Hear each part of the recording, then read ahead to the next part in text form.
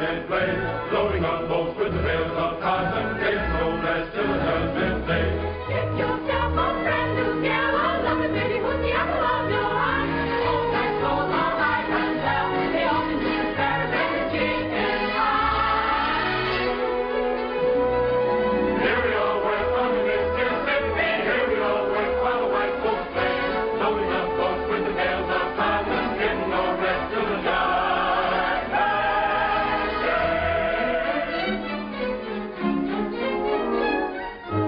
What pretty babies are there, the fairest of the fair, to southern beauty, every foe must bow. Clatter, you roll, oh goodness gracious, they're so flirtatious, you naughty Little women don't be timorous, you will find that she's love only makes a man more bold. These are not the days of old. Please, a stroke of pencil, Captain and Scotland, Blossom, will you go? Let me take you to the shallow island. Delightful, but too joyfully accept I have to make a law. Get permission from the Hello, dear, from Captain Andy.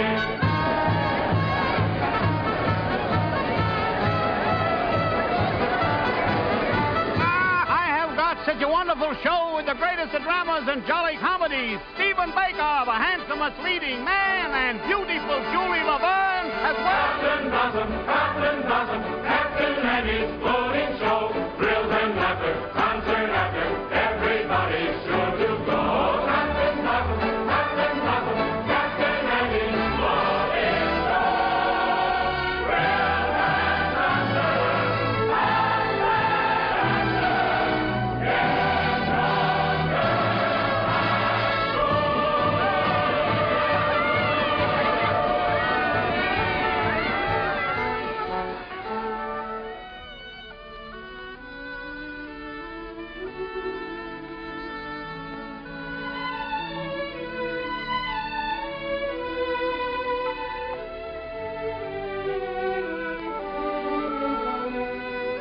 Who cares if my boat goes upstream, or if the gale bids me go with the river's flow? I drift along with my fancy. Sometimes I thank my lucky stars, my heart is free. And other times I wonder, where's the mate for me? Hello. How do you do? Are you an actress? Oh, no, but I'd give anything if I could be. Why? Well, because you can make believe so many wonderful things that never happen in real life. Well, if you like to make believe one thing, why can't we make believe we know each other? The game of just supposing is the sweetest game I know. Our dreams are more romantic than the world we see. And if the things we dream about don't happen to be so, that's just an unimportant technicality. Oh, the cold and brutal fact is, you and I have never met. We need not mind conventions, P's and Q's. If we put our thoughts in practice, we can banish all regret. Imagining, oh,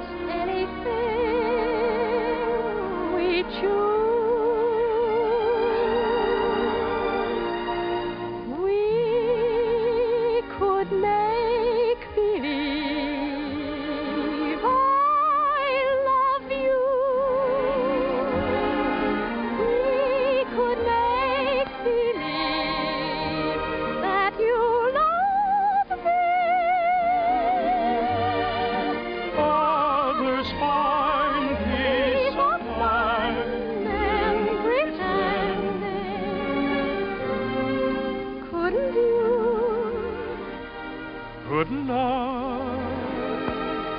Couldn't we? Make believe our lips are blending in a phantom kiss, or two or three. Might as well make believe I love you.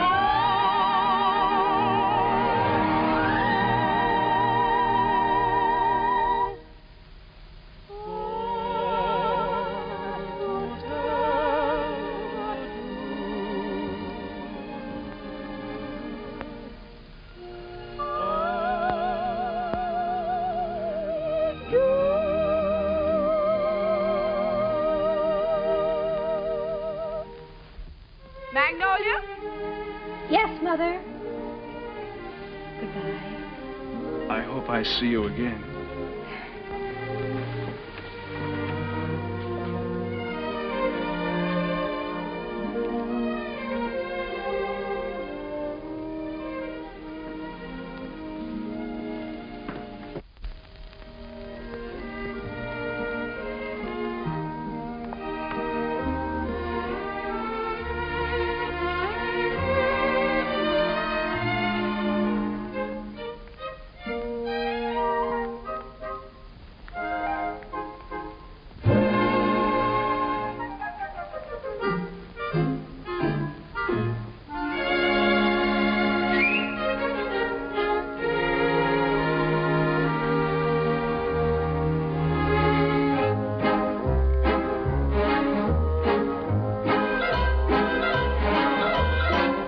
Upon the wicked stage ain't ever what a girl supposes.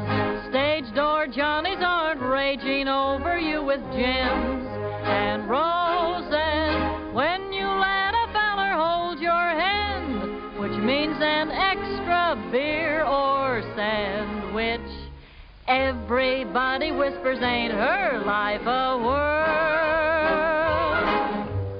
Though you're warned against a roue ruining your reputation, when you played around the one-night trade around the great big nation, wild old men who give you jewels and sables only live in Aesop's fables. Life upon the wicked stage ain't nothing for a girl. Though we listen to you moan and grieve, you must pardon us if we do not believe you. There is no doubt you're crazy about your awful stage. Life upon the wicked stage ain't ever what a girl supposes. Stage door Johnnies aren't raging over you with gems and roses. If some gentleman would talk with reason, I would cancel all next season. Life upon the wicked stage ain't nothing for a girl.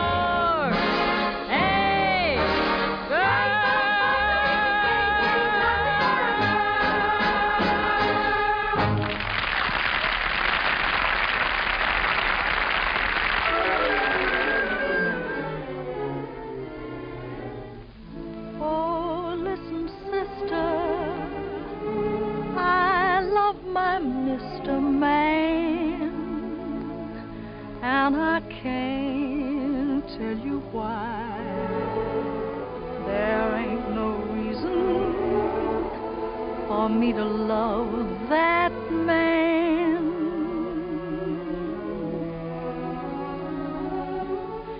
It must be something that the angels done planned.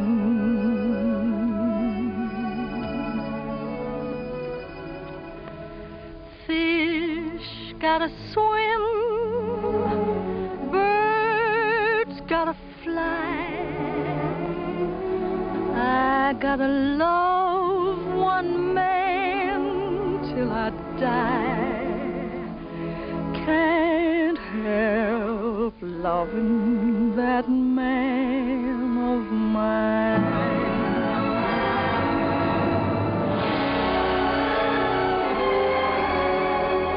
Tell me he's lazy, tell me he's slow, tell me I'm crazy, maybe I know. Can't help loving that man of mine.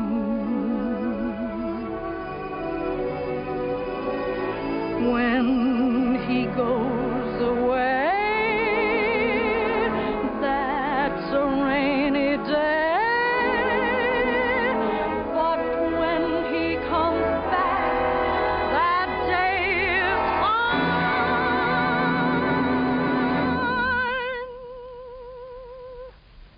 The sun will shine.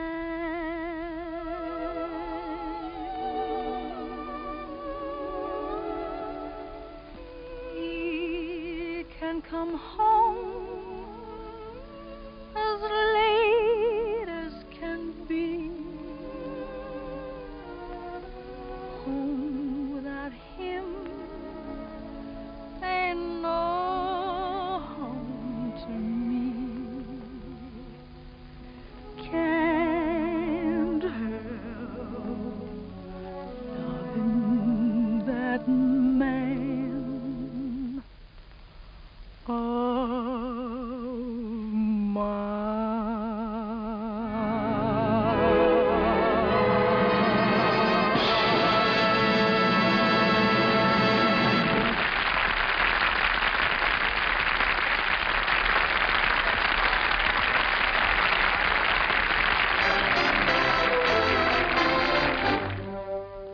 Old man river, that old man river, he must know something, but don't say nothing. He just keep rolling, he keeps on rolling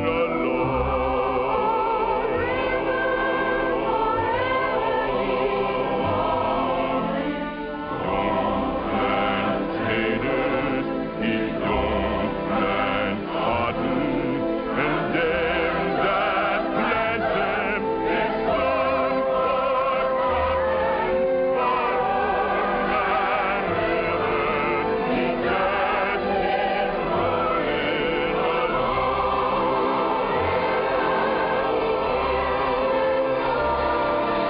You and me, we sweat and strain, body all naked and our back with pain. Hold that march, lift that veil, get a little rock, and we land in death.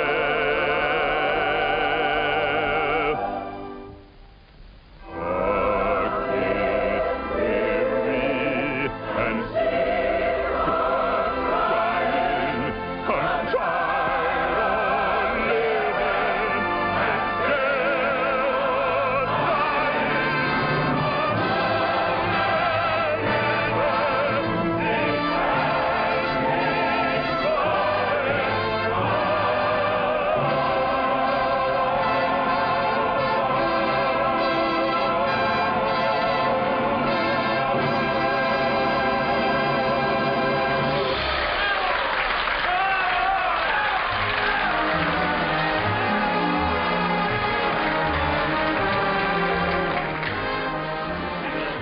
It'll run over a year. Well, over a year.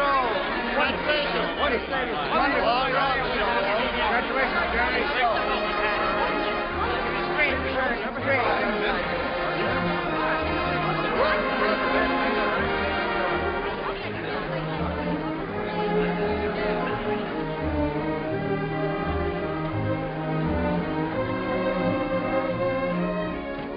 That was a swell show, Mr. Kern. Well, thank you, Joe. Where to? The Waldorf, Mr. Kern? What was that, Joe? that big shindig you're throwing for you. It's down at the Waldorf, ain't it, Mr. Kern? Yes. But first I'd like to stop off at the house of an old friend. Yes, sir. Just for a moment, Joe. Turn right at the next crossing. It's not very far. I'm looking for an old brownstone house. It was the home of a very great and good friend. Tonight during the show, I couldn't seem to get him off my mind. Yes, sir, Mr. And I'd like to be alone for a few minutes, Joe, before we go down to the Waldorf and face that crowd. Oh, I get you. It's like a minute of silence, something like that, huh? Yes, Joe, something like that. Here, stop here, Joe. Here at the corner? In front of that radio shop. Oh, there it is. See? You mean that lodging house sandwiched in there? Mm-hmm. Well, of course, it didn't have that room to let sign in the window then. And other than that, it hasn't changed very much. Well, the street has changed. Changed quite a bit since I first walked down it years ago. Joe, did you notice this radio shop? Well, that was a bicycle shop the first time I ever saw it. I remember the day very well. It was spring, and I might have been any American kid coming down that street. I had a song under my arm, my hopes were high, and the world was wonderful. I was ambitious, and I was eager, but I needed a little help. I'd been told that the best man to give it to me was a man by the name of Hessler, James Hessler.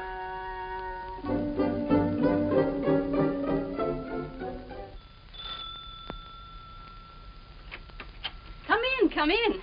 You're an hour late already. I suppose you realize that. You can start on the upstairs bedroom immediately. Mrs. Muller, Daddy wants some more roast beef. I'll be there in a second, Mr. Hessler, and see that you get to their nests, young man. He's not the moth killer. I'm a songwriter. A songwriter. I see. You entered under false pretenses. Well, it won't do you any good, young man. Mr. Hessler isn't seeing songwriters anymore. He's going in for better things. Maybe he should have some roast beef. He's very hungry. Shh. Don't mention roast beef in front of a songwriter. Look out, give me his neck here. No, so it is, so it is. You feel like you're going to fall down and faint, don't you? Dear. Well, you can come in for a while. Can't have people fainting in the house, not even songwriters. Thank you. Come in, come in.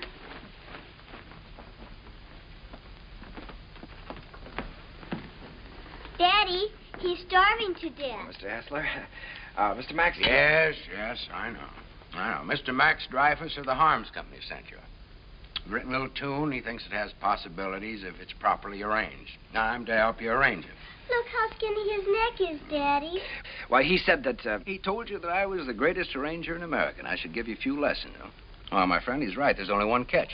I've given up arranging. I'm through dressing up silly little tunes for girl shows and beer halls. I'm going to write some real music for a change. Oh, here, Mrs. Set it down here. The trouble with you songwriters is all you ever think about is making money. Here, sit down, have some roast beef. Oh, well, no, thank you. Go ahead, sit down.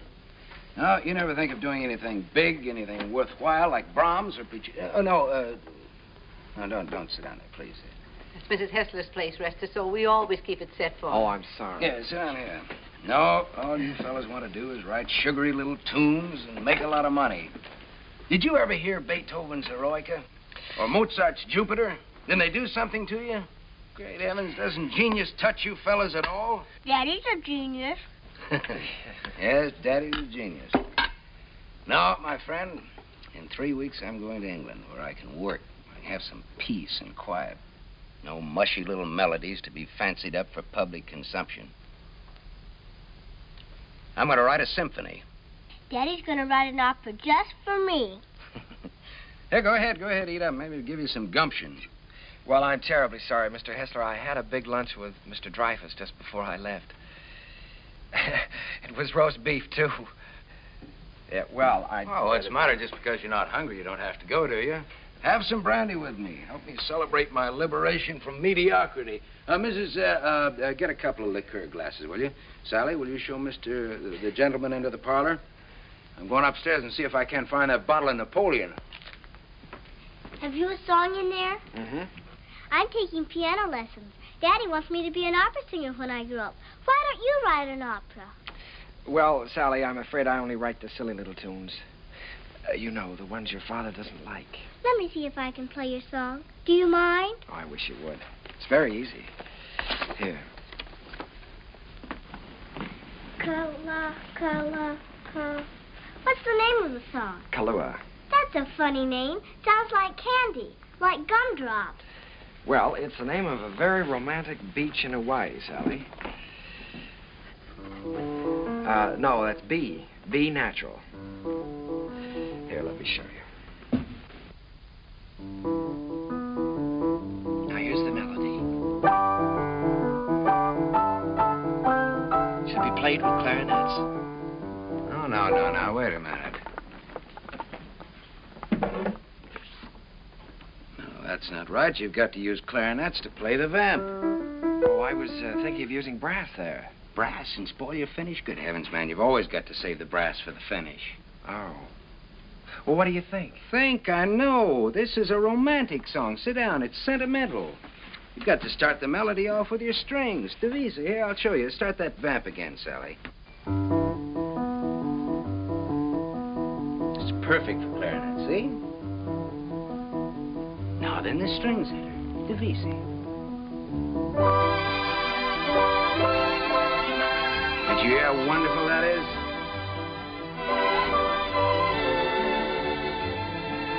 Now then, add trombones, muted trombones.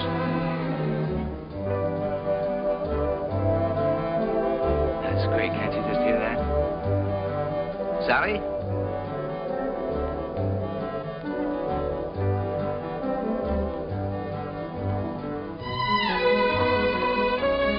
No, wait a minute.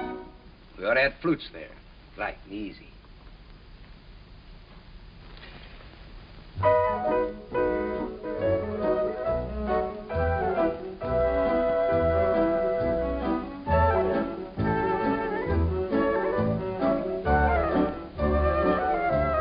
Now then, add your brass. Your strings, too.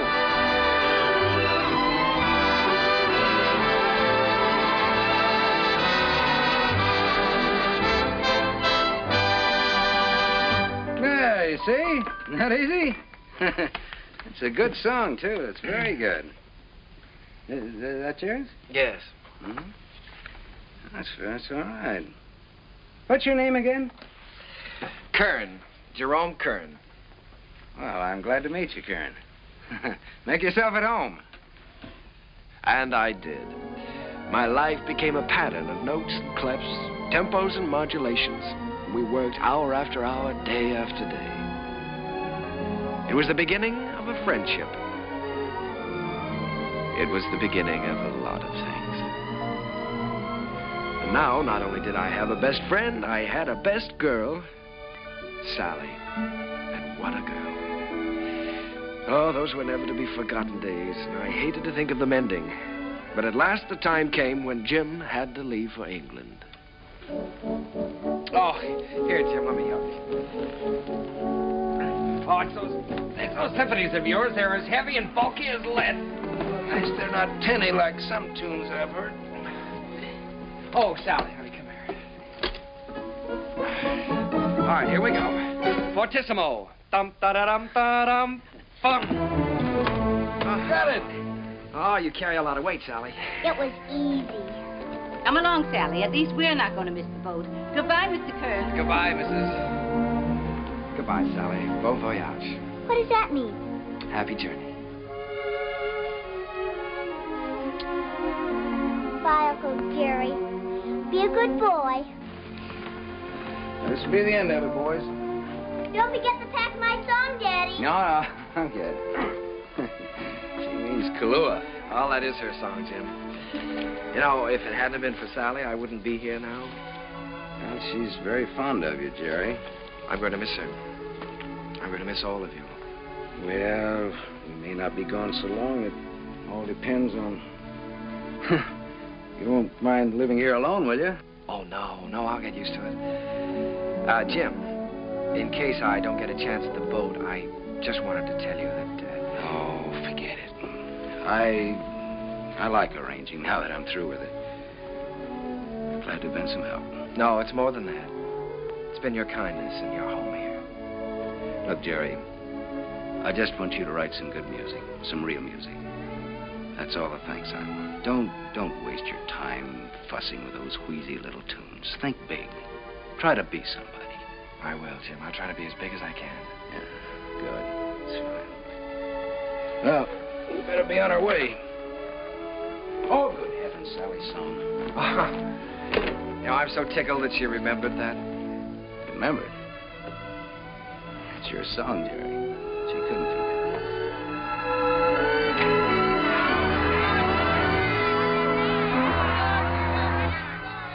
I stood there watching that boat pull out of the harbor, and I was lonelier than I'd ever been in my life. I walked through the days that followed, from office to office, theater to theater, always getting the same discouraging answer. The big hits were all English or European, and the local talent just didn't seem to have a chance. Broadway was closed to an American. From 23rd Street to Times Square, they were all playing Follow the Leader. And the leader was Charles Frohman.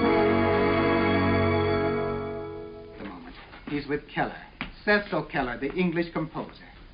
Mr. Frohman's not interested in American songs at the moment. He's leaving for England in a few weeks. Good day. How do you do? My name is Kern, Jerome Kern. Oh, yes. How do you do, sir? I see you have the deeds with you. Mr. Frohman's very anxious to see them. Deeds? You're the man from the real estate office, aren't you? No, I'm a songwriter. These are some of my songs. Your name isn't Kernan? No, Kern, Jerome Kern. I'm sorry. Mr. Frohman hasn't a minute to waste. I'm afraid I must say good day. Well, now, maybe if he'd listened to one of my songs, I have one that could be made very English. Good day, sir. Goodbye, Mr. Frohman. Goodbye, Mr. Keller. I'll see you in London soon. I'll call you when I get there. Thank you. I'll be waiting for your call.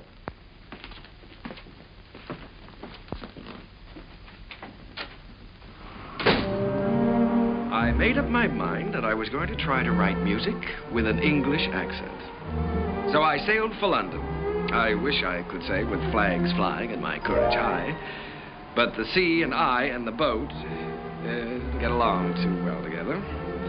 I was mighty glad to see land again.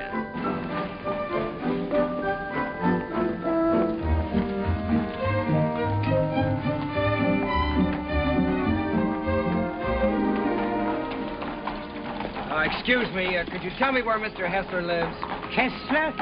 We have a Wesley and we have a Smith. No, Hessler. Mr. Jim Hessler. Uncle Jerry! Sally! Oh, honey, it's so good to see you. We didn't know you were coming. Well, I didn't know I was myself. Daddy will be so glad to see you. Come on, we live right over there. All right. Oh, Sally, you're getting prettier every day. I have a new music teacher. Yes. Well, the tables are turned. American songwriter invades England. That's pretty good, Jerry. No, it's daring, very original. You're thinking big anyway. It's a chance I'm taking, Jim. Say, you've gotten a little skin here, haven't you? Hmm? I haven't been getting enough roast beef lately, I guess. Jerry, I look at you sitting there, and it's just hard for me to believe you haven't been here all the time. Thanks, Jim. It's sort of like being home again. How was the symphony coming along? All right? Oh, well, yes, I'm still in the note-making stages. Of course, I always believe in making plenty of notes. It's kind of like planting seed. One day they start to grow, and then before you know it, lo and behold, your symphony's all written. Uh-huh. Simple and easy, hmm? Not as difficult as writing those silly little tunes. Well, no, it's the quiet here that does it, Jerry. Peace in this place is just so thick that you can float on it. It's a rustic pastoral. Wait a minute, now, answer that telephone. Oh, the doorbell. Will you get the door, please? You've got to do something about that. Yeah. No, there's a picturesque pastoral. Hello. Who? Sometimes they're on duckwork. I can't. She's waiting for a piano lesson, sir. Oh, Mr. Edwards. Yeah, put him on. Come, Sally, it's time for Hello, George. When, my little sonny? Fine. I don't want to. Tomorrow? I'll be glad to. I'm not going to have a lesson. For dinner, good. Hester, you behave yourself. All right, I'll be there. Bye-bye. George Edwards. The producer? Yes, he wants me to come up and sit in on a rehearsal of a new show. I don't want to take that piano lesson. Uncle Jerry's here. You've got to talk to your daughter. I can't do a thing with her anymore. Well... This is Uncle Jerry's first day here, and I shouldn't be made to take lessons. Should I? Should I, Uncle Jerry? Well, I think you should have one day off, maybe, huh? That's the end of her. There was some hope for her until her Uncle Jerry arrived. Now she's spoiled for good and all. Come, we get ourselves a cup of tea. You know, Sally, I'm inclined to agree with you. I think Uncle Jerry's arrival does call for a celebration. Now, what'll it be? London or the fair? Oh, the fair, Daddy. Please, the fair. All right. The fair it is.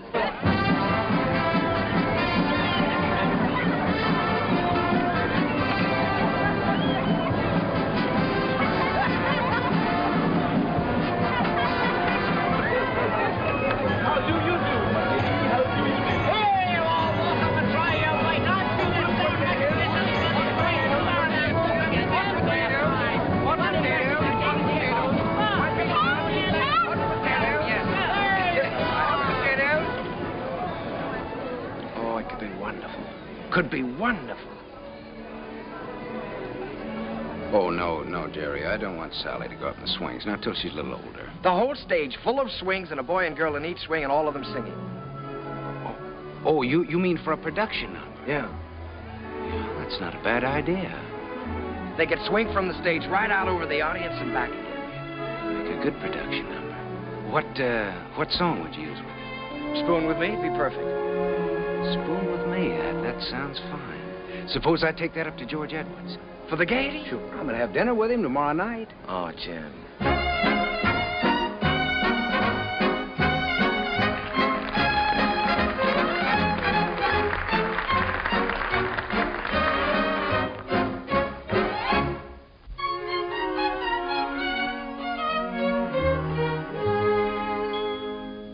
I don't know why I am so very shy. I always was demure. I never knew what silly lovers do. No flirting I'd endure.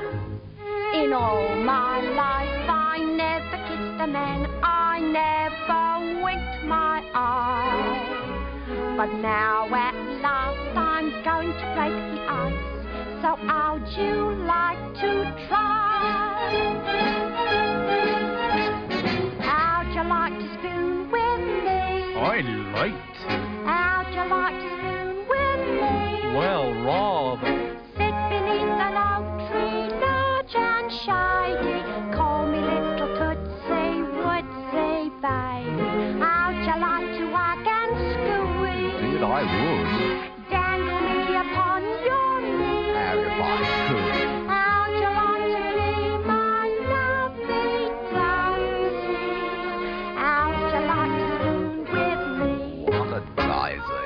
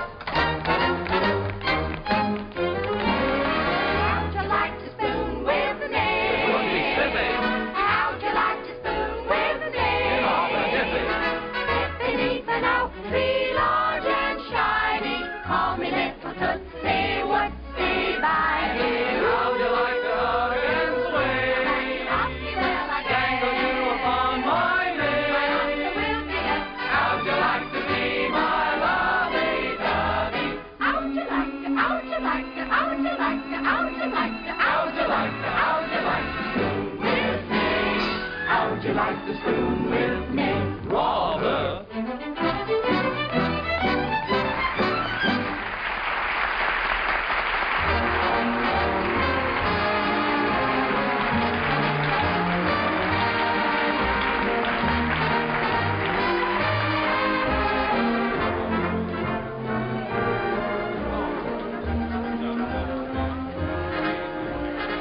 Pardon me for intruding. You've been pointed out to me as the composer of that delightful number with the swings in it. My name is Froman, Charles Froman. Mr. Kern, I want to congratulate you. Froman. I'm sorry, sir. It isn't my number. My name is Kern. There's Mr. Kern, sir, down the bar bit. That gentleman there? Why, he can't be the composer. It's him, sir, sipping sherry. And a very nice gentleman he is, too, sir, for a musician. Mr. Froman, I have something here which I know you'd like. It's a beautiful number with parasols, with all sorts of parasols.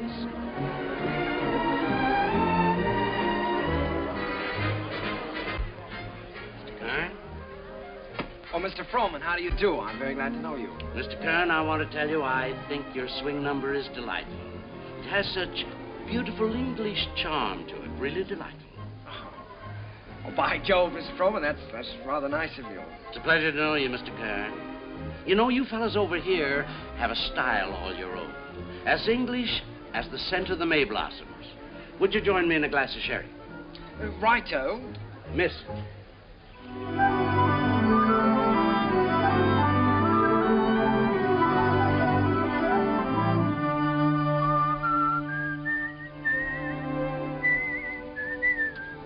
I'd give that one up if I were you. One song at the Gaiety, I think you can afford to take a rest. Well, if I could finish it, I know I could interest Froman in it. You ought to know by now that Charles Froman is only interested in English music and English composers. If I only had a piano, I know I could work this out right now.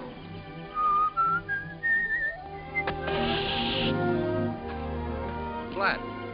Well, it looks like you do have a little work to do. That town we passed wasn't very far back, was it? No, not very. Well, let me take your bike, and I'll go back and see if I can borrow a repair kit. No, I think I'd better go. I can talk with the natives better than you can. Well, let me do it. I can use my accent on them. That's just what I was afraid of. No, you wait here and whistle yourself a little tune till I come back. Make sure you can find this place again. I'll find it.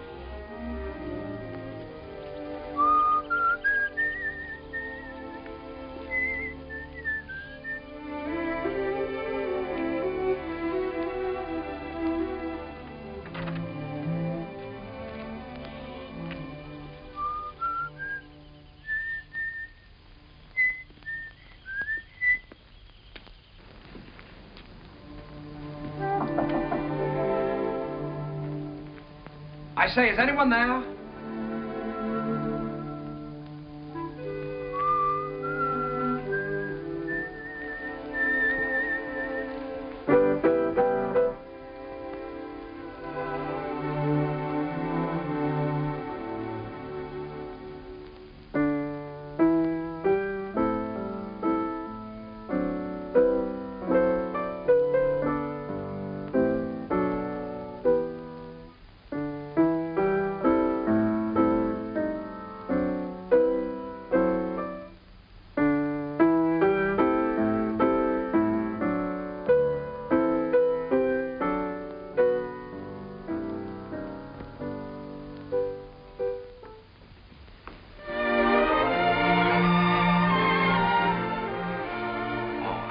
How do you do? Did Mr. Timkins send you? Well, I was passing by on my bike, and I got a flat tire, and... well, then you don't work for Mr. Timkins. No, I happened to notice your piano through the window, so I thought I'd come in and try out a little tune. I see. For a minute, I thought you were the piano tuner. No. Well, I'd better go before the owners... What do you do here? Gardening? A little. Oh. Well, I don't know whether anybody's told you, but for a working girl, you're very pretty. Thank you. You're an American, aren't you? Yes. Yes, I'm a songwriter. As a matter of fact, that song I was playing as you came in was mine. Did you like it? Oh, what? You wrote it yourself? Sure. Oh, I write lots of songs. Maybe you've heard this one.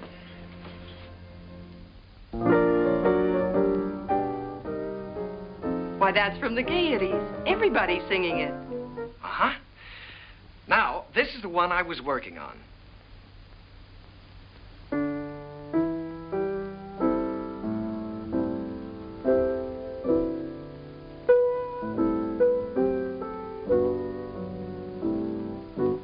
That I'm going to try to place for the Gaiety, too. Of course. I would if I were you. Don't you believe I wrote these songs?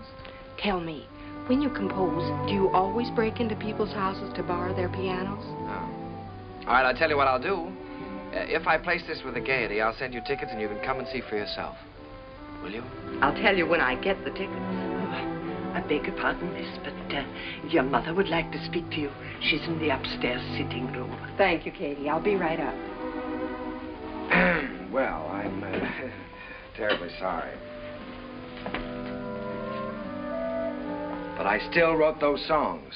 And I'll still be waiting for the tickets. Will you? Wonderful. I won't forget.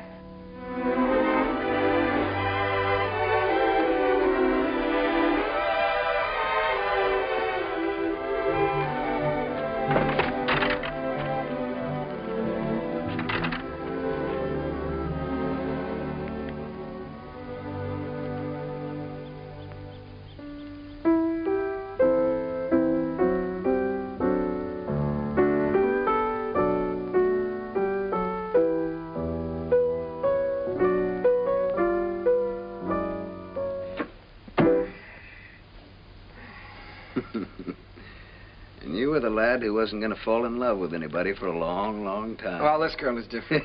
Sure, I know. Well, now, don't joke about it. It's serious. Don't you believe me?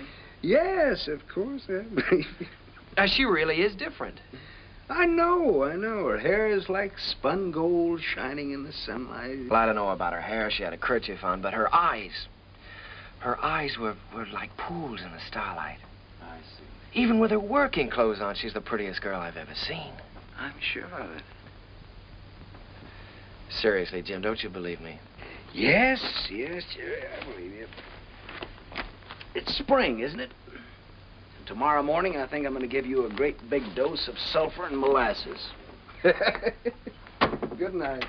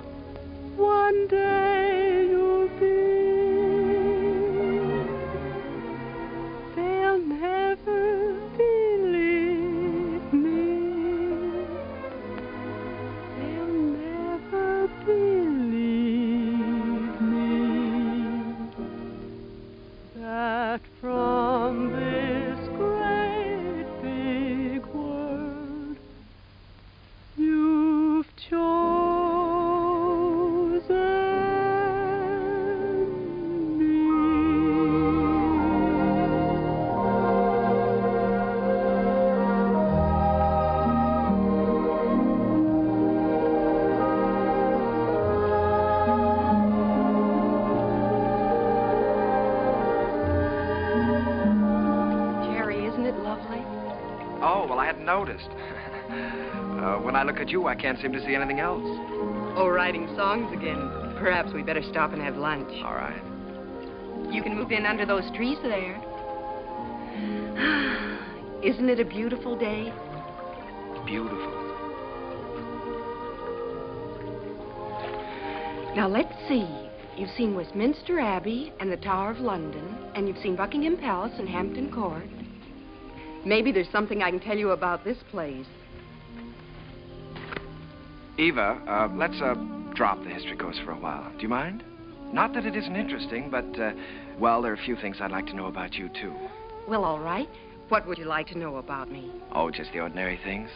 Things you like and things you don't like. And where you went to school and who was your first beau and, oh, what you want out of life. That's a tall order. Where shall I start?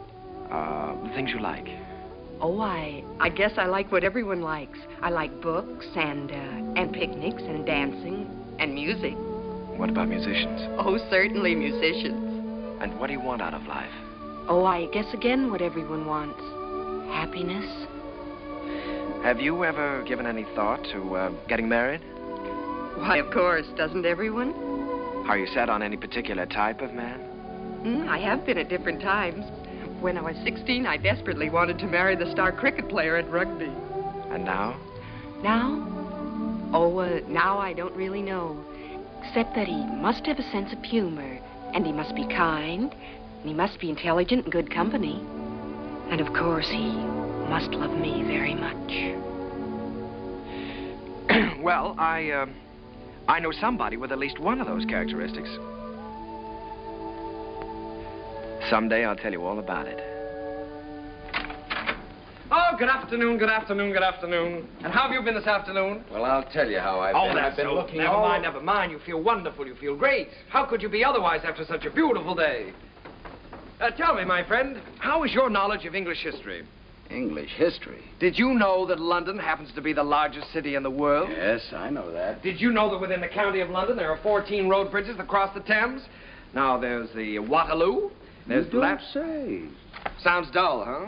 Well, it's far from dull, my friend, when your history teacher is as beautiful as all the sirens of history put together. Did you know that all the swans on the Thames belong to the King of England? No, fancy that. And the male swan is called a cob. Oh, what does that get? And did you know that when you walk into Hampton Court, you're walking right straight into history? Oh, my dear friend, you have so many things to learn about England. Have you ever heard of a man named Charles Frohman? Frohman? Well, now that's a familiar name. The face escapes me. How can you talk about Frohman when I'm talking about love? Oh, so that's been the theme of this little dissertation. Yeah. Well, I'm glad you informed me. Oh, that's all right. Because the next time Frohman's office calls, I'll tell him that you're too busy to be bothered. Yes, you tell them that I'm too busy.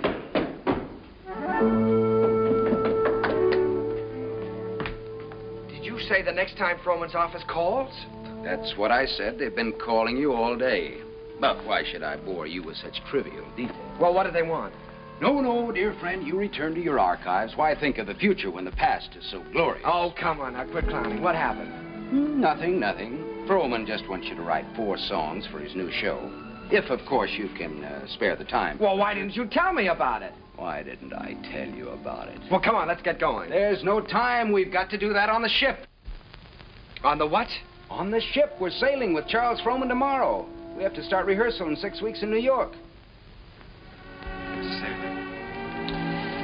Oh, Jim, Oh, nothing. Look, Jerry, this is the chance you've been waiting for. You certainly are full of surprises. I thought you'd be up in the clouds. I feel like I've just been yanked out of the clouds.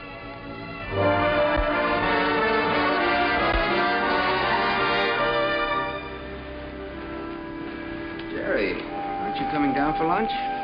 Oh, no, Jim, I'm not very hungry. Now, look, you've got to snap out of this. It isn't the end of the world, it's the beginning. Here you are on your way back home with a Charles Frohman contract in your pocket. Why, you ought to feel wonderful. I know it. That's what I keep telling myself. You go back to England. If I just could have seen her once more. Jerry, it was all we could do to catch the boat. You couldn't help that. You talked to her on the phone. On the phone? What can you say on the phone? Hello, it's nice seeing you. Take care of yourself. Oh, Jim, there were so many things that I wanted to say to her. Now, look, Jerry, you've got to think about your career. Things are just starting for you. Yeah? You can say that over and over again, and you know what happens? What? Nothing. Jim, you know, for the first time in my life, I'm lonely. Here I am on a ship full of people with you, and I might as well be on a desert island all by myself. Did you ever feel this way? Yes, once.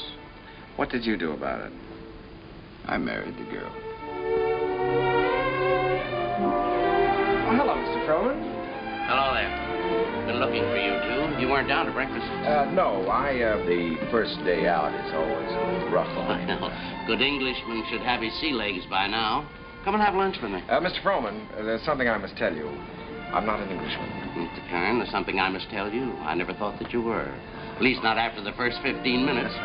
Matter of fact, I'm very proud to be able to present a new American composer to Broadway. Thank you, Mr. Froman. I have a lot of faith in you, Jerry. Just received a wireless from Julia Sanderson. She's accepted the part of the girl from Utah. Wonderful. Now I've got to have a great song for her. If it's a love song, he's got one.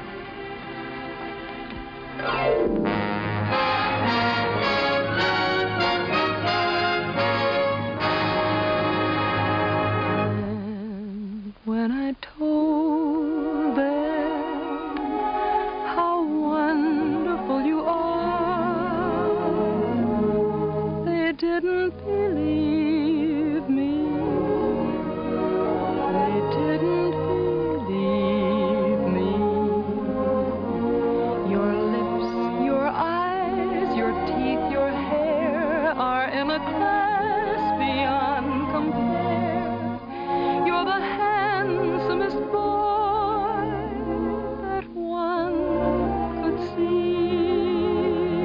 And when I tell them, and I'm certainly gonna tell them, that you're the boy whose wife one day I'll be,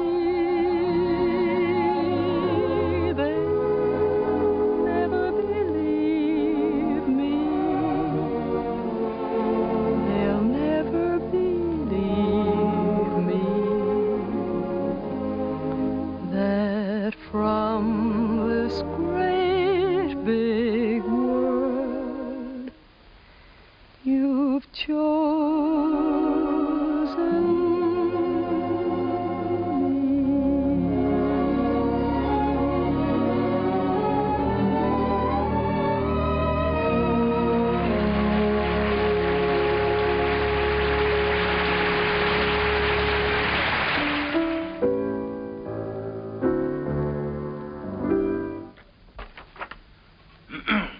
Here. I've got the Clouds number worked out pretty well now, I think. I never realized that writing a complete score was such a job before. Well, one good all-night session like this does wonders. We could use another week. We weren't 3 weeks late already. Oh, I hope he likes it, Tim. Rowan, he'd be crazy about it. If he hasn't gone out and bought himself another show while he's been waiting. Good morning. Sally, what are you doing up? I'm going to have my breakfast. Right. It isn't morning already. No, it can't be. Sally, you'll be late for school. I'm coming. Say, Jim, don't you think I better call Froman's secretary and get an appointment? You better call him at home. It's a little early. Good morning. Bryant, 2446, please. Do you think it's in good enough condition for him to hear? Oh, yeah, sure. It's in good shape for a first draft. Hello, this is Kern, Jerry Kern. Mr. Froman was expecting me to call today about an appointment. He's leaving for England. Well, but he promised that he was going to listen to my show, Oh Boy, for his next production. Sales today. Oh, all right, thanks. Well, that's it. He's going over to buy himself another English show. Well, he can't. No? No, he can't. We worked like dogs on this score, Jim. And I had all my plans made, too. After he bought it, I was going to jump the next boat for England. I'd forgotten about that young lady. Wait a minute. I've got an idea. My passport is still good. Why don't I take the same boat he's taking today? Wonderful. Get him on board ship and he can't get away from you. That's right. Then I can sell him the show. Wonderful. Then I can go and see Eva. Sure. You can get married. Well, you probably have to ask her first. Well, that's an idea. Well, I'll go and phone the steamship company. Right, I'll go back. Driver, you think you can make it all right? If we get a break in traffic and the old engine holds out. Oh, Uncle Jerry. Jerry, come on now. We've only got a few minutes. Jerry, if you want to miss that boat, come on here.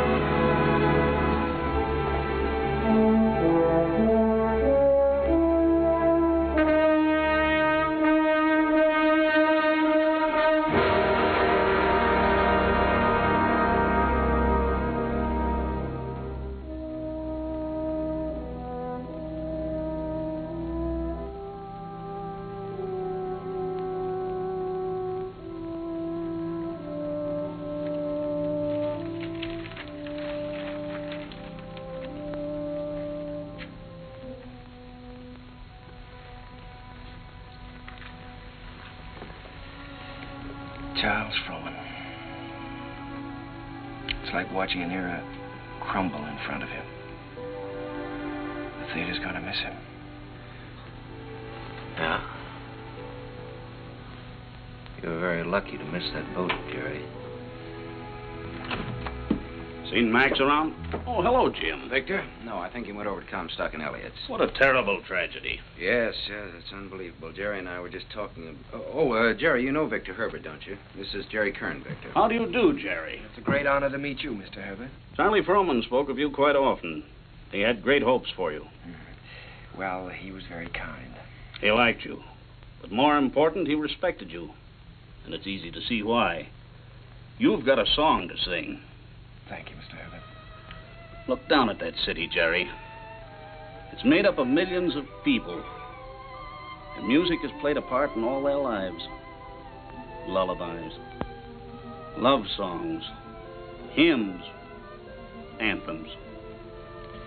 Must be pretty wonderful, Mr. Herbert, to realize that people you don't even know and never will know are singing your songs, and all of them asking for more of the Victor Herbert music. It makes me feel grateful, Jerry, and very humble.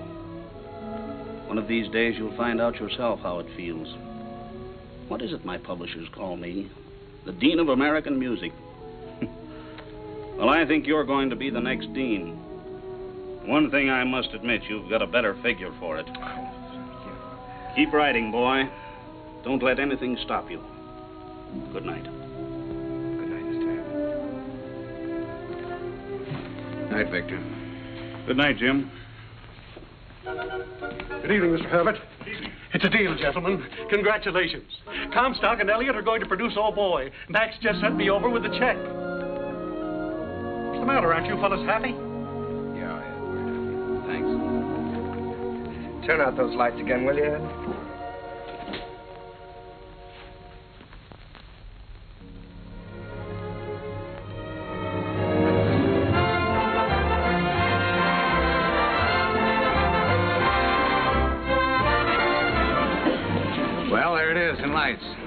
How does it feel? Well, it feels pretty good. If I could just get rid of some of these butterflies in my stomach. How do you feel? Well, I've got a little butterfly trouble myself. I suppose you think we're standing in front of the theater on 39th and Broadway. No, what do you take me for? This isn't 39th and Broadway. This is the top of the world. Pretty nice world, isn't it? Yeah, it's great.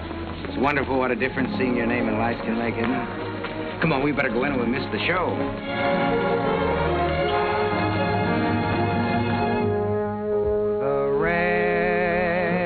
Comes a pitter-patter, and I'd like to be safe in bed. Skies are weeping while the world is sleeping, trouble heaping on our heads. It is vain to remain and chat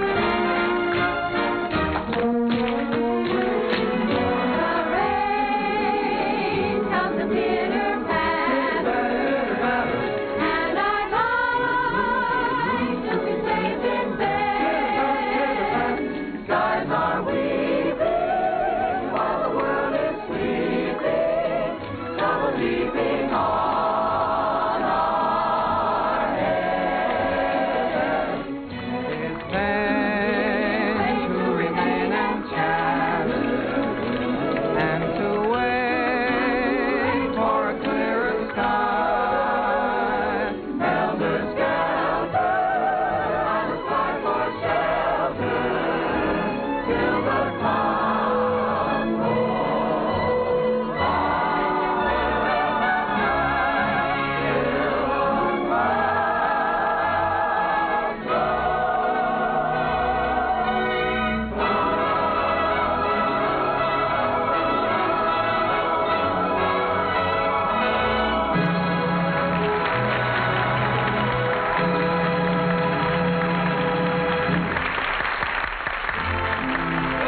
Jerry. You're in, my boy. Listen to that applause. That's for you. Don't wake me up. Don't anybody wake me up.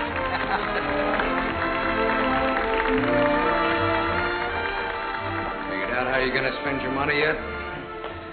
Well, for one thing, I think I'll buy an interest in Harms. For another... You think you might take a little ocean voyage? Well, good luck. I don't see how she can possibly say no. No, that's what I'm worried about. I'm afraid she is going to say no, Jim. You know, I can't get her out of my mind. She's... Yeah, I know. I've been through this before. She's everything you've ever dreamed of on this earth. She's everything I've ever dreamed of in heaven.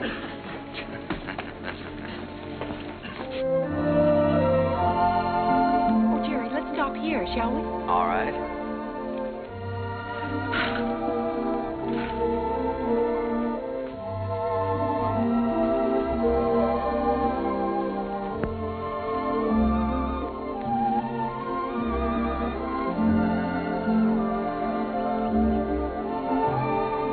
Jerry. You know, you didn't write very often. Well, my letters weren't very interesting, Eva, so I tore them up. As a matter of fact, you didn't write very often yourself. A lady doesn't correspond with a gentleman, unless it's a reason other than a personal one. Oh, well, now, doesn't that sound a little silly to you? No, it sounds altogether fitting and proper. Oh. You want to fight? A lady doesn't fight. Well, what does a lady do? Oh, you're impossible. Well, you're right. If I were you, I'd have nothing to do with me. In fact, if I were you, when I ask you to marry me, I'd say no. Just on the grounds that a lady never says yes. Now, see here. Are you going to ask me to marry you? Might, with a little encouragement. A lady doesn't... In my country, if a lady wants to be asked, she has to be encouraging. In my country... In your country? What in your country? Well, there are proper ways to go about such things in every country. Oh. Well, then let me put it this way. From the very first moment I saw you, when you walked in from the garden, I knew that out of all the women in the world, I'd finally found the right one, the only one. I wanted to tell you then. I wanted to say, hello, funny face. I don't know your name or anything about you, but I've loved you all my life. You were my first school teacher, my first date, the first girl I ever kissed, and everything in the world to me. You see, I recognized you immediately. You thought all that? That's right. I stood there thinking that, wondering what you'd do if I kissed you. What would you have done? What would you do now?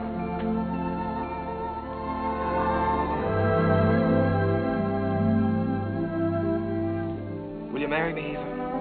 Thank you so much. I'd love to. Hello, Mrs. Kern. Hello, my darling.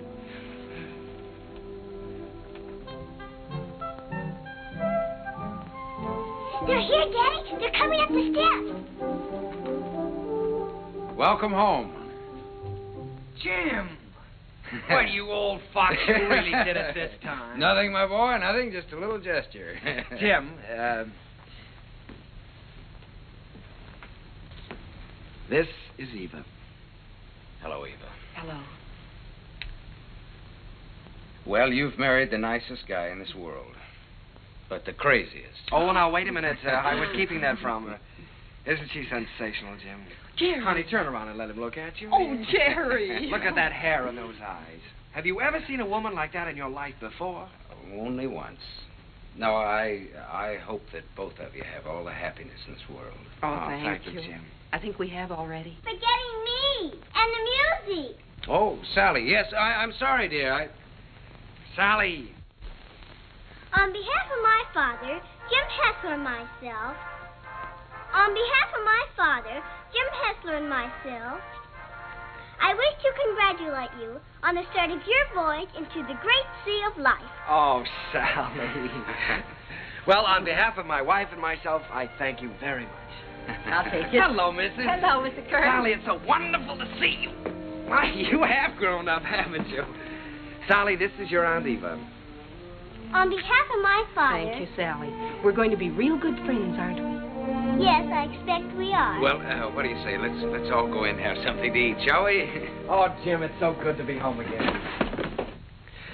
Yes, it was good to be home. I felt I had everything in the world. Happiness, success, and the wife I had dreamed about. I wanted to put it all into music. Eva's smile, and her eyes, and what it meant to be with her. And at last it seemed to me that the clouds had rolled by. First, there was Leave It to Jane.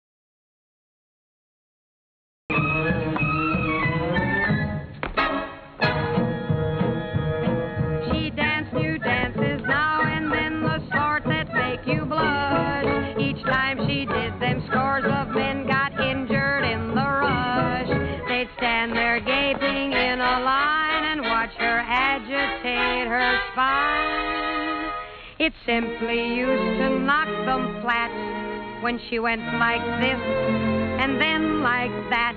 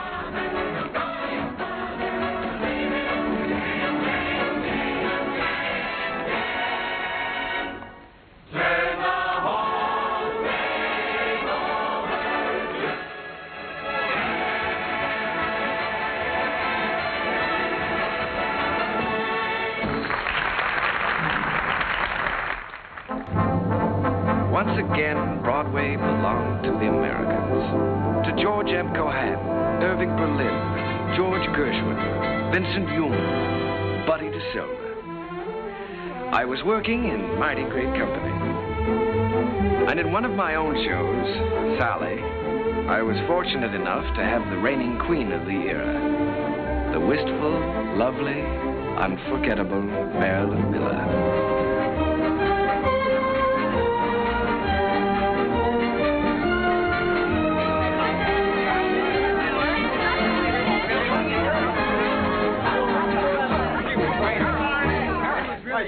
I got a couple new photo ponies there. All right, Larry, thank you. Hazel, my dress. I have it right here. We're going to have to hurry. How's it going? My goodness. I was never so nervous in my life. Did you see me trip? No, you are nice. More flowers from Mr. Ziegfeld. How wonderful. Says the first act was a dream, signed Flo. Wish she'd had the second act. Don't worry about the second act. Second's better than the first. No. Thank you. Hazel, is everything ready for the quick change? Everything's ready in the stage dressing room. All right. Thank you. Hazel, we got everything? Yes, everything's here. All right, let's go. Good luck, Miss Miller. Thank you. Good luck, dear. Fine, Miss Miller. That's a lot. Keep it up, Marilyn. Keep your fingers crossed, Johnny. You bet. Oh, here you are, Miss Miller. Everything is ready. Here you are, Miss Miller. I got it nice and warm for you. Put it right here. Hey, you got everything?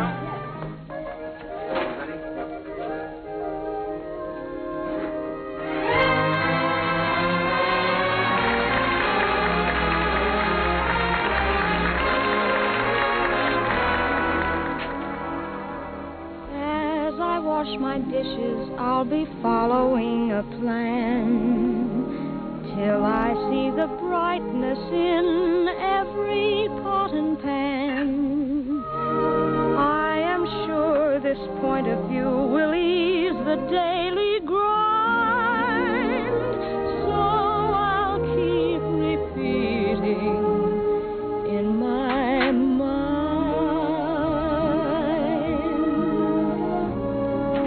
Look for the silver lining whene'er a cloud appears in the blue. Remember, somewhere the sun is shining, and so the right thing to do is make it shine for you. A heart full of joy and gladness will always banish sadness and strife.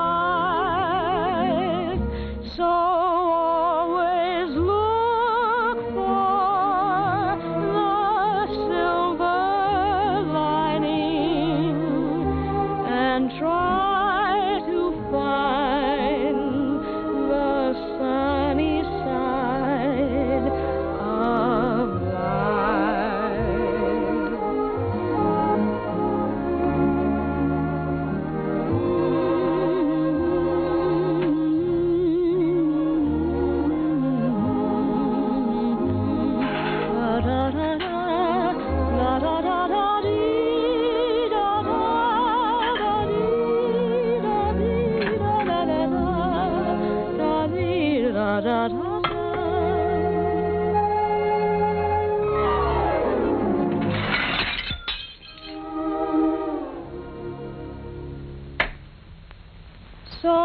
So always look for the silver lining and try to find the sunny side of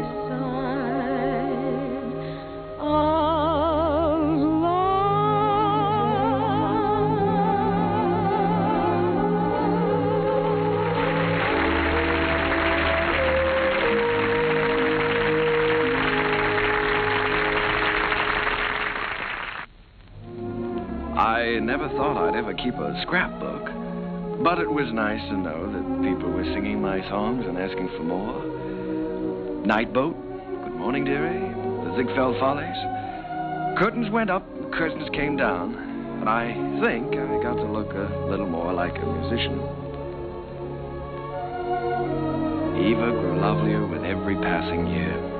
Our life was rich and full and very satisfying. And Jim and I, well, we grew a little grayer, a little more settled, perhaps. He was still working on his symphony, or so he said. But on the whole, the years didn't change as much. However, they certainly did change Sally. She was quite a young lady now. She'd been away at school. In fact, many schools. Well, Sally. Hello. Darling. Well, Sally, I thought you were at school. Well, I was. Oh. What happened this time? I just can't stand that school anymore, Uncle Jerry. I've left, and I'm not going back. What does your father say about that? Well, he hasn't said anything yet. He doesn't exactly know. You see, I just left there this morning, and I came right out here to talk to you. Oh, Uncle Jerry, I had to leave. I hated it so much I couldn't eat or sleep or anything. This is the third school you've left now, isn't it, Sally? Yes. Well, now, it seems to me that you ought to be able to make a go of one of them. Oh, I just don't seem to fit in very well. The kids all seem so... Oh, I don't know. All they're interested in are parties and clothes. They seem to think that's all there is to life. Oh, Uncle Jerry, I wish you'd talk to Dad for me. He'll listen to you. Well, Sally, you know your father isn't well. Then I ought to be home where I can take care of him. You ought to be at school completing your education. You want to make something of your life, don't you? Oh, I've had an education, and now I want to get down to something serious. Oh, Uncle Jerry, you did promise you'd help me get a start in the theater. I said I'd help you when you were ready. Your father wants you to complete your schooling first, Sally, and he's the boss. Oh, Uncle Jerry, Dad's forgotten what it's like to be young and feel like this, but you haven't. You haven't forgotten what it's like to stand on Broadway and look up at the lights and think, someday I'll see my name up there. You remember that feeling, don't you, Uncle Jerry? Yes, Sally, I've got to admit it, I do. Well, then that's more important than school or anything else in the world, isn't it? Isn't it, Uncle Jerry?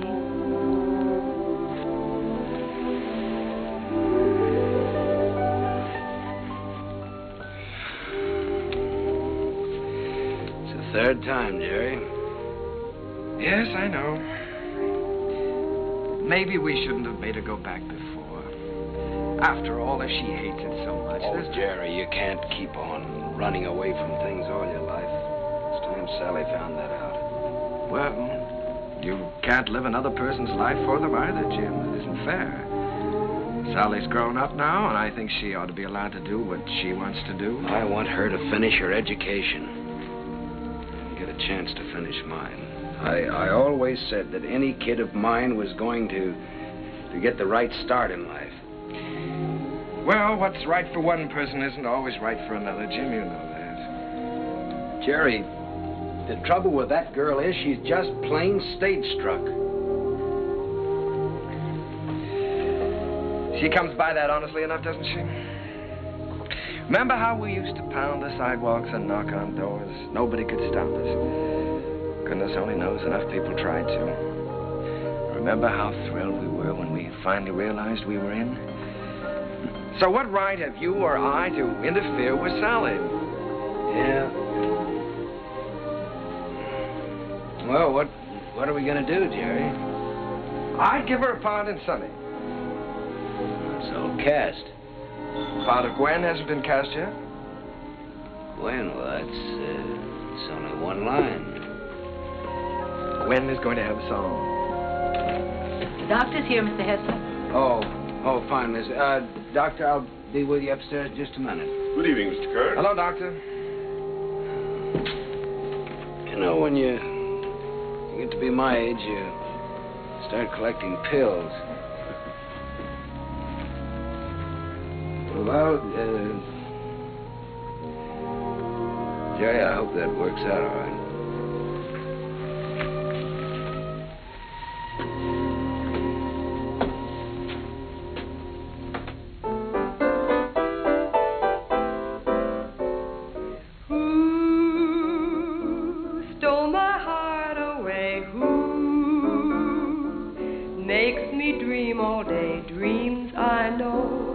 can never be true. Seems as though I'll ever be blue. Hello, Mr. Hammerstein. How are you? Very well, Miss Miller, and you? Hello, Oscar. Jerry. This is a charming number. I was just telling Jerry how much I liked it. What a fine lyric you've written. Oh, thanks. Jerry, I've just been talking to Mr. Dillingham, and he thinks that Who should be a big production number instead of a solo, and that, of course, Marilyn ought to sing it. Oh. Well, then, of course, we'll have to do it. It puts me in rather a tough position, though, Oscar. After all, I did write it for Sally. I know you did, Jerry, but we'll give Sally something else. Oh, she's going to be awfully disappointed.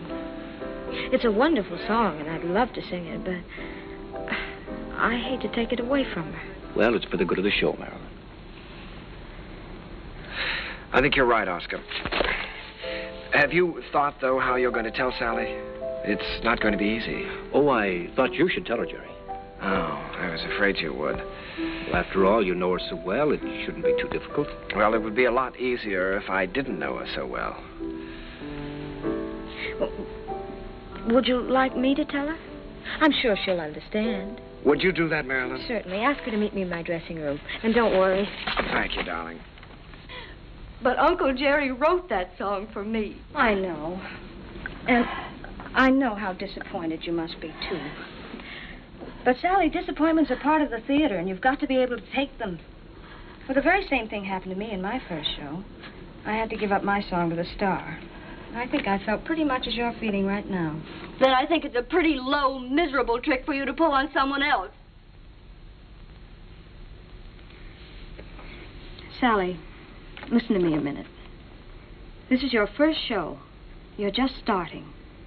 And there are going to be a good many songs and a good many shows for you. It may be difficult for you to understand now, but one day you'll realize you've got to give and take, whether you like it or not. I'll never take a song away from anyone else, especially if it's their first real chance. Sally, please don't put this on a personal basis. I don't want to take the song away from you. Then why are you doing it? Mr. Dillingham thinks it's best for the show. And what's best for the show is more important than what I want or you want or any personal feelings involved. Don't you see that, Sally? Yes, I see it all right. You're trying to take my song away from me, and you aren't going to get away with it. Uncle Jerry wrote that song for me, and I'm going to sing it. I don't care whether you are the star. You're not going to take it away from me. Sally. She can't have my song, Uncle Jerry. Don't let her talk you into it. I don't care what happens. She can't have my song.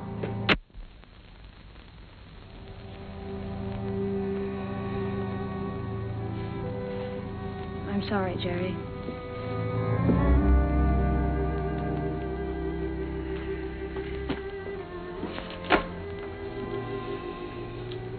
What is it, Sally? Am I still in the show, Uncle Jerry? If you want to be, you won't have a song, though. They took my song away from me, the song you wrote for me. Sally, there's a little thing called the good of the show. Apparently the show didn't seem very important to you this afternoon. Not important? You didn't care what happened to the show just so long as you got your way. The theater doesn't work that way, Sally. Nothing works that way. I learned something today. I suddenly realized that you're not ready for the theater yet. Not ready? No. All you have to offer is a small talent, a great deal of conceit, in return for which you want success.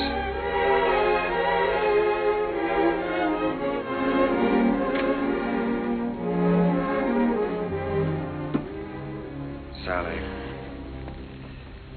I've known you and loved you ever since you were a little girl. I couldn't love you anymore if you were my own child. But I must say this to you. You're not going to get anywhere in this life by using people. And until you realize that, you're not going to have the respect of anyone. Sally, I'm ashamed of you.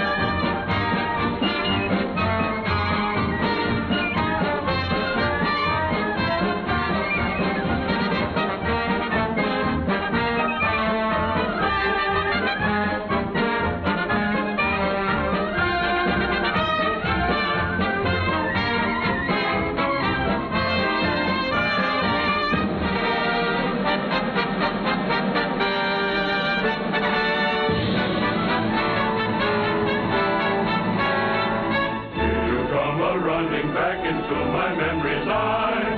Little playmate was my game mate in the day gone by. Ragged dresses, tangled dresses, flying o'er the hill. Heaven bless us, you no less the share of Jackson's Hill. You funny little willow, that describes her to a T. She is full of fun, he named the lady perfectly. She is bright and sunny.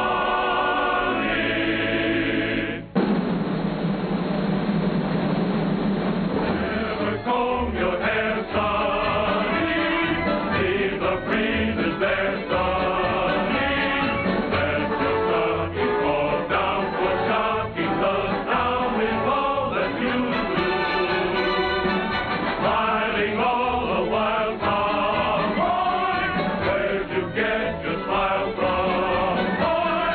Little sunny girl, be my honey girl, sunny.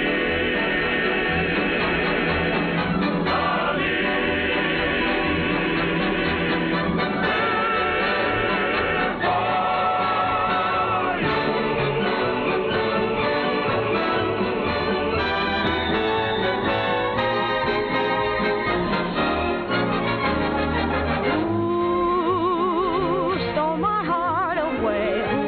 Ooh, makes me dream all day. Dreams I know can never come true. Seems as though I'll ever be blue. Means my happiness too. Would I answer yes to? Well, you ought to guess too. No one but you.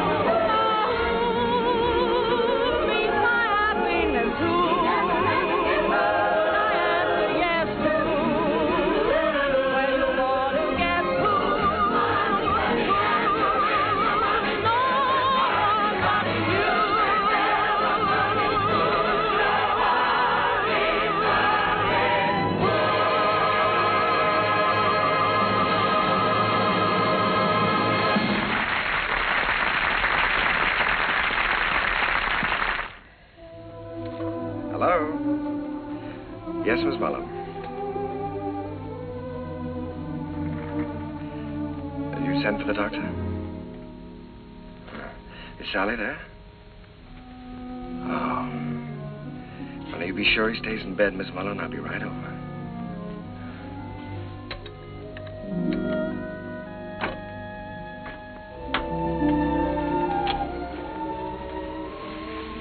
Did Doctor get here? He's upstairs in Mr. Hessler's room.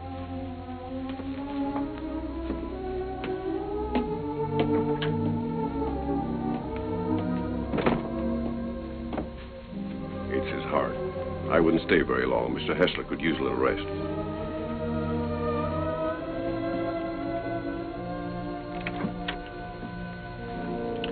Well, good evening, Jim. Oh, Jerry. We missed you at the theater tonight. How are you? Sally's gone, Jerry. Yes, I know. Mrs. Muller told me. She didn't come down for dinner, and so went up to her room.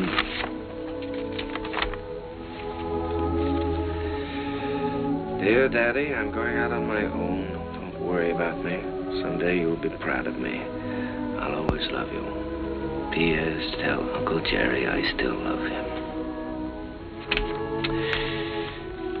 It's all my fault, Jim. I shouldn't have suggested that she'd be in the show. No, Jerry. Sally is Sally. It's time both of us faced that. Yes, I know, but I think I heard her. Well, she's got spunk, all right. Jerry, she's young. She's way too young to be out on her own. Well, now, look, Jim, don't you worry about this. I'll bring her back. I wish you'd do that. I promise you I'll try my utmost. Yeah, just as soon as you can. Good night, Jim. Why don't you get back into bed and get some rest? Yeah. I left no stone unturned trying to find Sally. Personal ads, private detectives. But the answer was always the same. No one had seen her.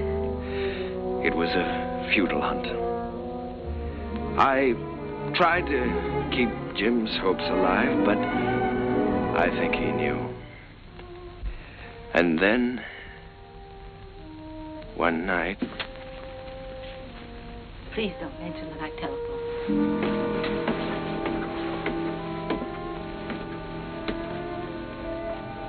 I think, Mr. Kern, you'd better go up right away. He's been asking for you.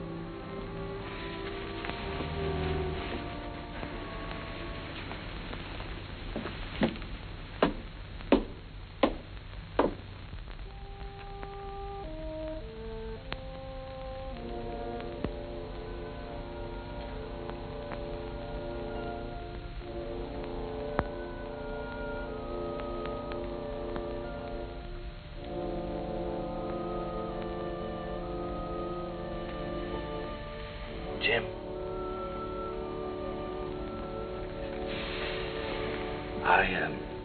I was just driving by. I thought I'd drop in and say hello. Yeah. You forget I've known you a long time. Feeling better, aren't you? Yeah, I'm fine. That's good. All you need now is a little rest. Kind of quiet around here now. Yes, it is, but things will be popping again just as soon as Sally comes back. Have you heard from her, Jerry? No, not directly. But I've got a couple of very good leads. I've got a hunch they won't be very long now. Then I'm going to see to one thing, Mr. Hessler.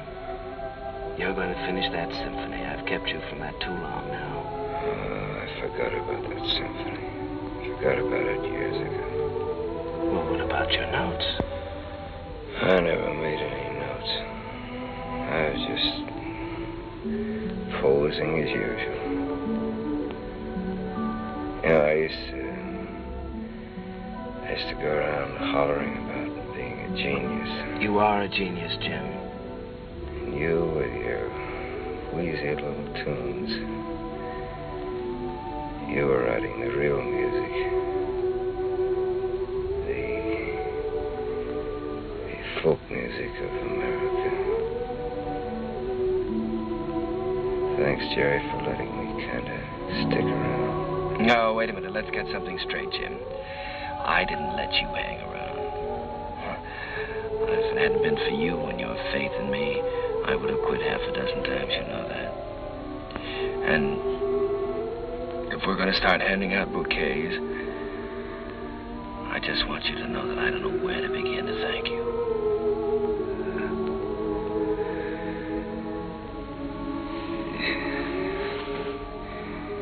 You're a great man, Jerry. It's been a privilege getting in on that music. It's been a lot of fun. Now, let's not talk that way, Jim. In a couple of weeks, you'll be back at that piano, screaming for more and more brass.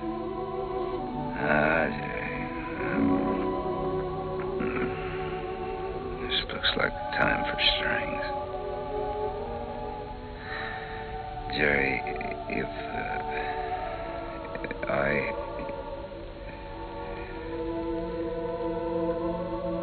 want you to look after Sally for me. Jim, you're going to be all right. So is Sally. In a couple of weeks, why, we'll be laughing about this.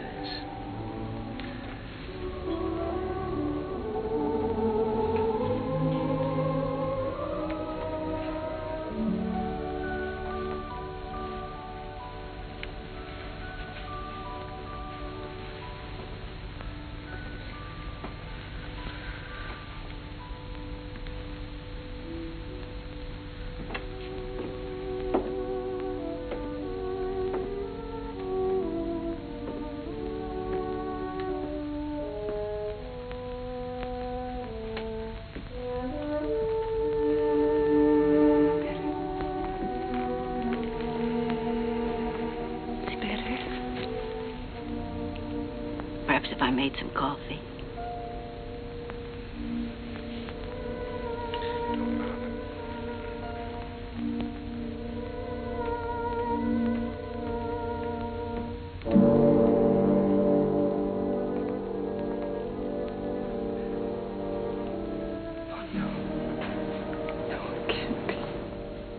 Mr. Kern had hardly closed the door when he...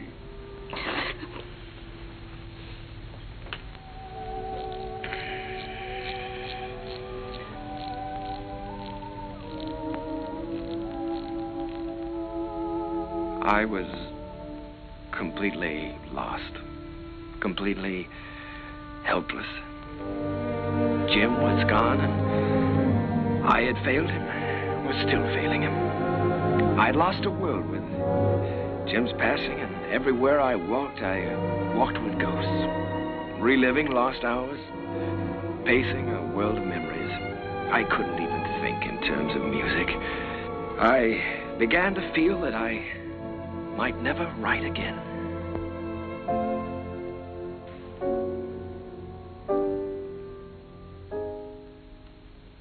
How long has this been going on? For weeks, Oscar. Ever since Jim died. He's a score to write, and he hasn't done one song. Well, that certainly doesn't sound like Jerry. He seems to have completely lost heart.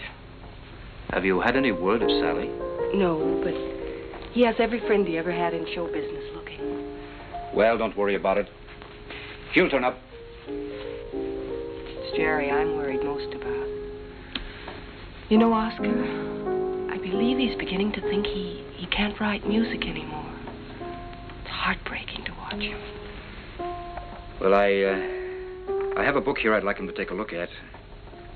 I've been commissioned to adapt it and write the lyrics, and I think Jerry's the man to do the music. I don't think he'll do it, Oscar. Well, that's hard to believe. There's never been a time as long as I've known Jerry when you couldn't excite him with a good story. There's never been a time in his life like this. But you can try, and I'll tell him you're here.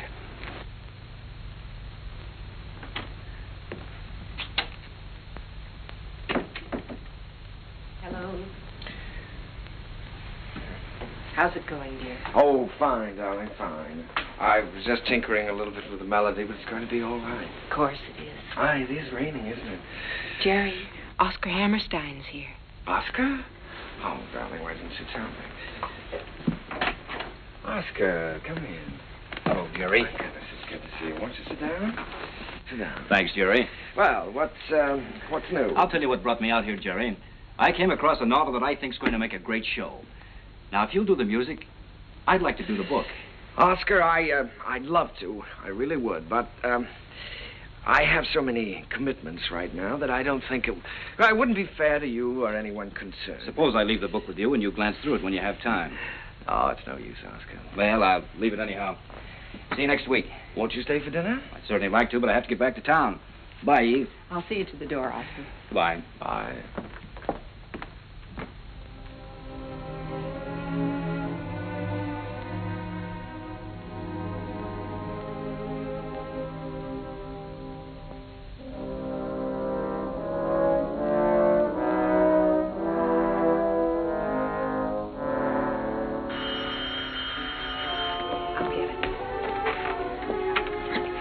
Hello? This is Mrs. Kern. Oh, just a moment, Mr. Kelly. Jerry, it's Arthur Kelly. He's got news of Sally. Hello, Arthur. Yeah. Oh, that's wonderful. In Memphis? What was the name of that club again? Club Elite, all this week. Yes, well, I'll get right on it. Thank you very much, Arthur. Sally is singing at the Club Elite in Memphis all this week. Oh, that's wonderful. Shall I pack a bag for you? Yes, darling, you do that and I'll call and make reservations.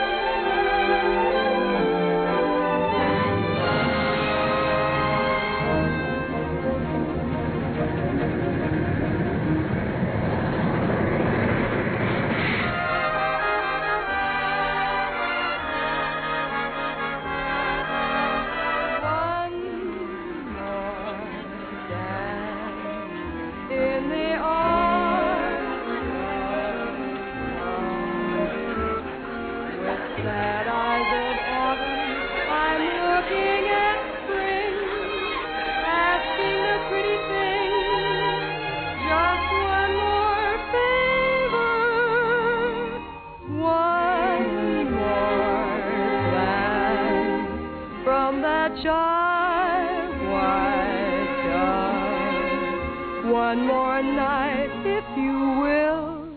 One more flight, one more thrill.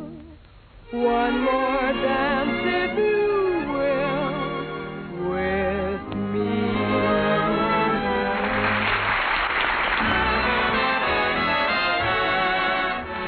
Will you dance with me?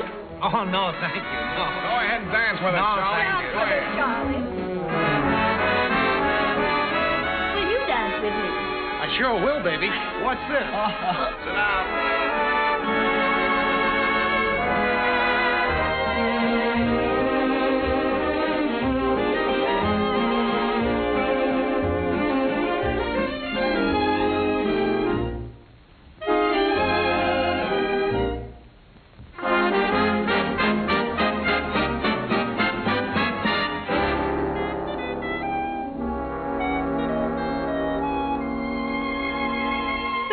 What you're losing by constantly refusing to dance with me. You'd be the idol of France with me, and yet you stand there and shake your foolish head dramatically while I wait here so ecstatically.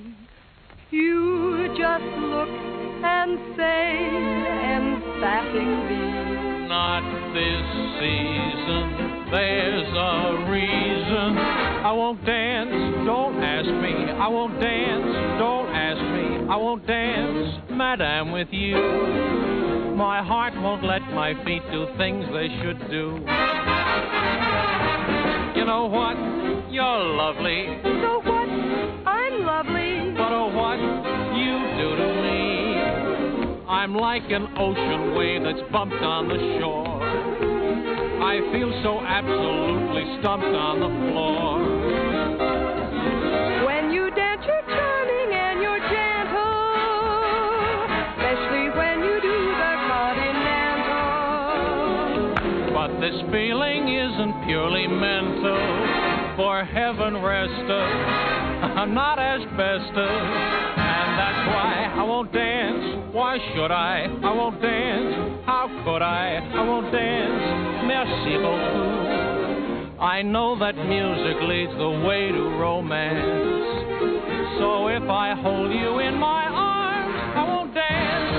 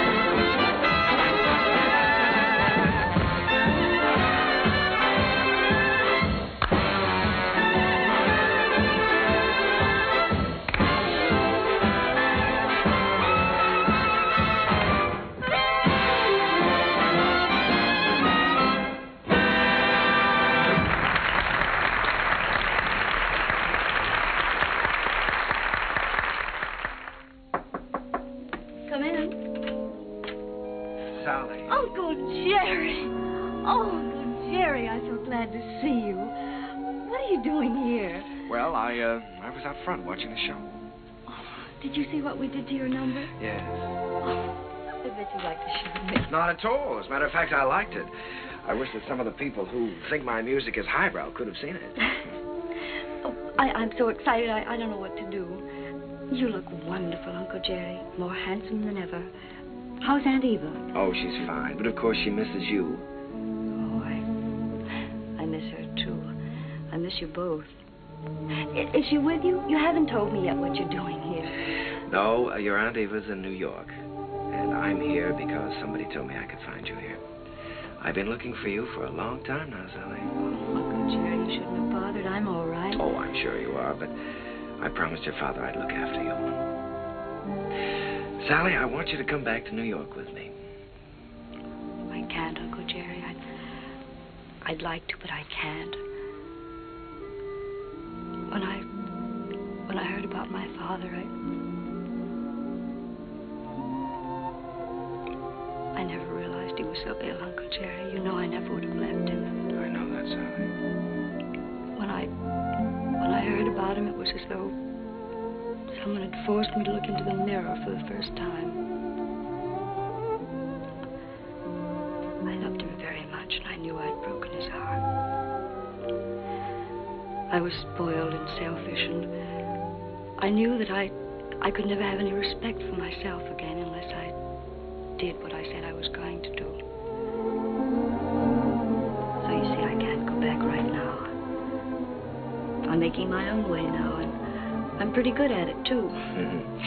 Well, Sally, I just don't like the idea of you being here and all alone. This is just a stepping stone from where I've been to where I hope I'm going.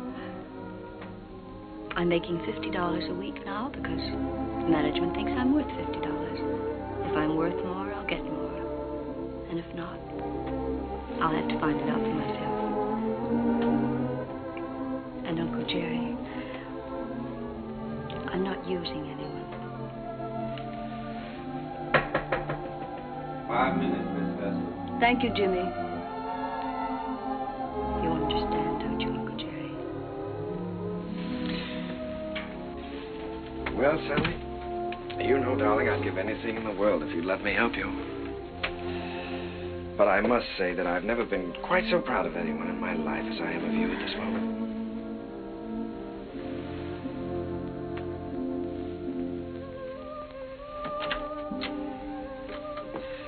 Good luck, darling.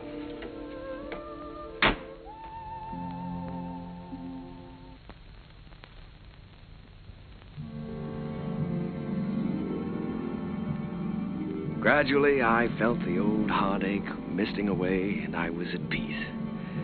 The promise I had made Jim had been fulfilled. Sally was going to be all right. I walked along the river that night, with a river wind in my face and the taste of it on my lips. And I stood there listening. A sudden excitement thrilling through me, listening to the song of a river that makes its way right through the heart of America. And the voice of that river was the laughter, the tears, the joys, the sorrows, and the hopes of all America's people.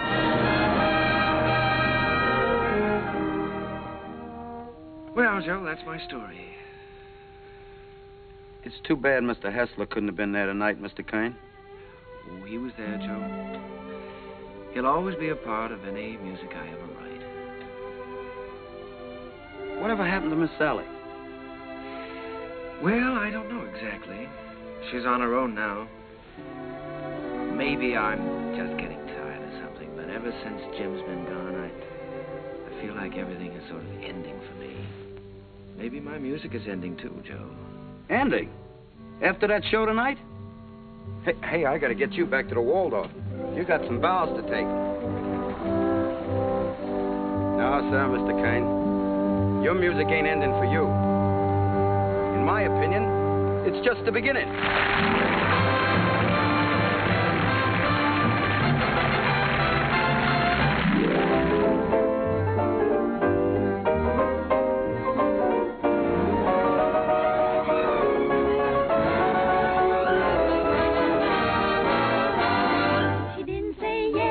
She didn't say no, she didn't say stay, she didn't say go. She wasn't so sure that he'd be good. She wasn't even sure that she'd be good.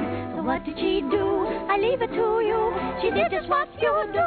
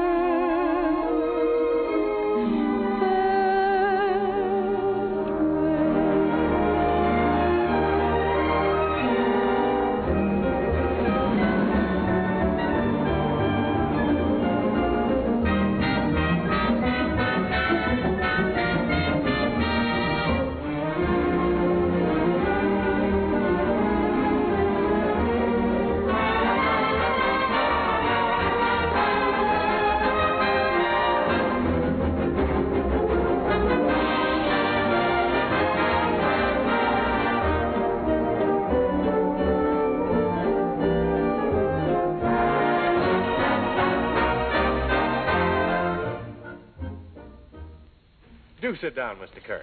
Oh, you sure we won't be in the way? Oh, certainly not. Not at all. Well, I can't get over this, Mr. Artseed. We certainly don't grow stages like this on Broadway. Darling, look at the size of that orchestra. Why, you have everything in the world to work with here. That's right, Mr. Kern. We've tried to give you the best of everything. Yes, that's so. What was the number you were going to do today? Well, we found an old song of yours that you did first in 1917, called The Land Where Good Songs Go. Oh, I'd almost forgotten about that one. We're using it as a frame for some of your other songs. What star is going to sing this? Well, Mr. Kern, as a matter of fact, we're trying out a newcomer. Oh, a newcomer. This girl did a test for us in New York, and it impressed us, so we flew her out here. She hasn't done much yet, but we have great hopes for her. Quiet! All right, girls. We're ready. Ready for a take. All right, let's try one. Places, please. Okay, Charlie. Hit the lights. Quiet. Okay, roll 'em. Action.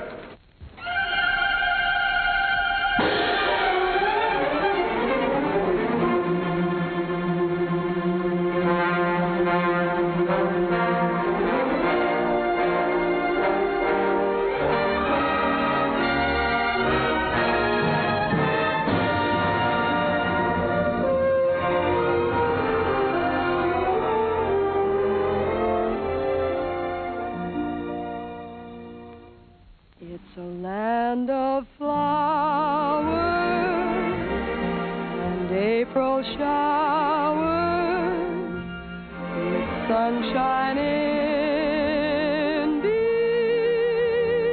between, with roses glowing and rivers flowing, mid rushes growing green. Like her, Mr. Kern? Like her? I love her. I'd rather hear her sing one of my songs than anyone else in the world. Wouldn't you, Eva?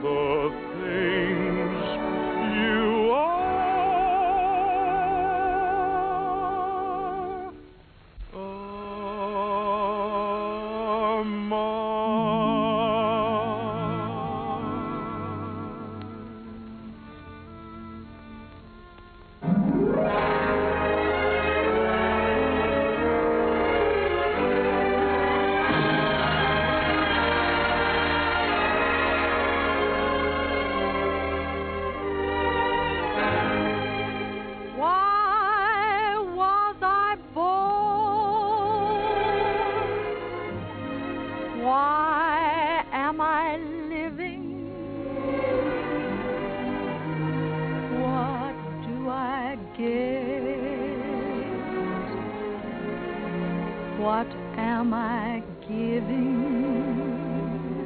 Why do I want the things I dare not hope for? What can I hope for? I wish I knew.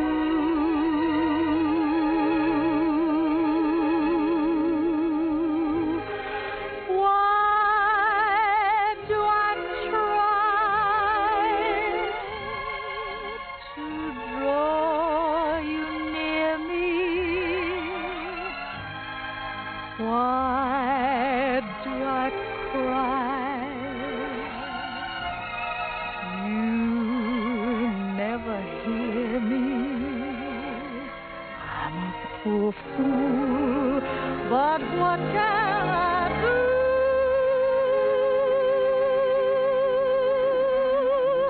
Why was I born to love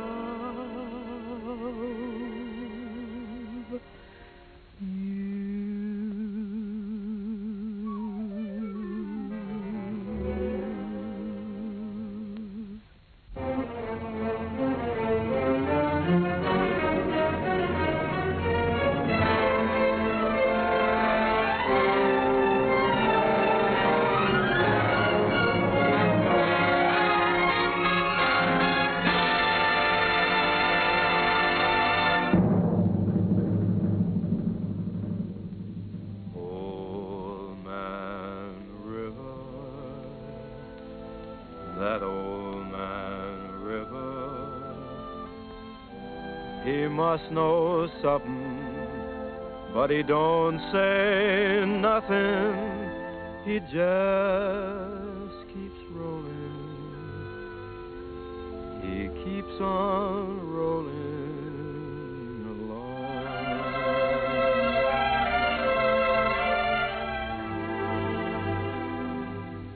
He don't plant taters, and he don't plant cotton, and them what plants some is soon forgotten.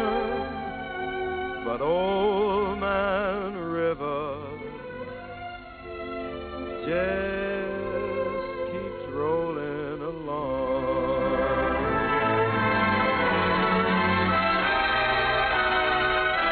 You and me, we sweat and strain, bodies all aching and racked with pain. Tote that bar, lift that bell, you get a little drunk, and you land in jail.